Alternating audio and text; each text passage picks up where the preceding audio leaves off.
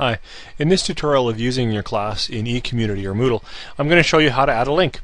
This is a very common task and one of the great things to do with your online course when you're just starting out. First, come to your course. So make sure you're logged in. You're logged in as, and it should say your name here. If it doesn't, click login and use your computer name and password.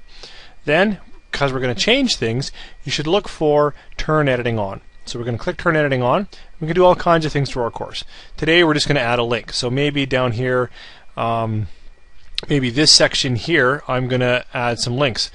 I wasn't going to show you this, but I'll just quickly remind you, this little icon means to change something, and I can change the summary of that area and call this, links section, or good links, or course links, or anything that really makes sense. So I'm going to save that, and now I have a link section. You didn't have to do that part. The point that I was going to say today is, how do you just add a link to a website? Maybe you want to have a link that goes to Learn Alberta. So first you need to go to your website, learnalberta.ca, or something much more complex. At any rate, it's like, oh, okay, this is the website that I want the students to go to.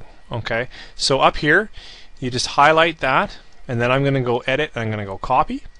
Alright, so now I have the URL, the address I want the kids to go to.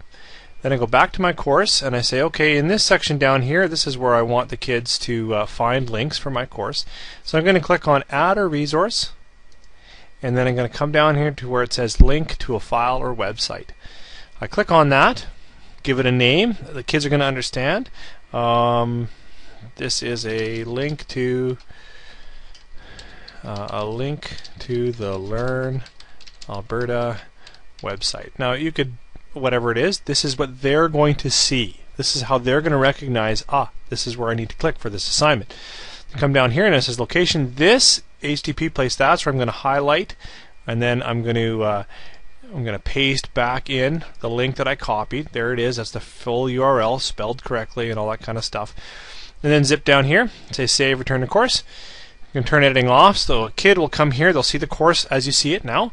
Little welcome, little outline, little topics, maybe daily work kind of thing. And now they have a link. They click on the link and they go to the website. It's as easy as that.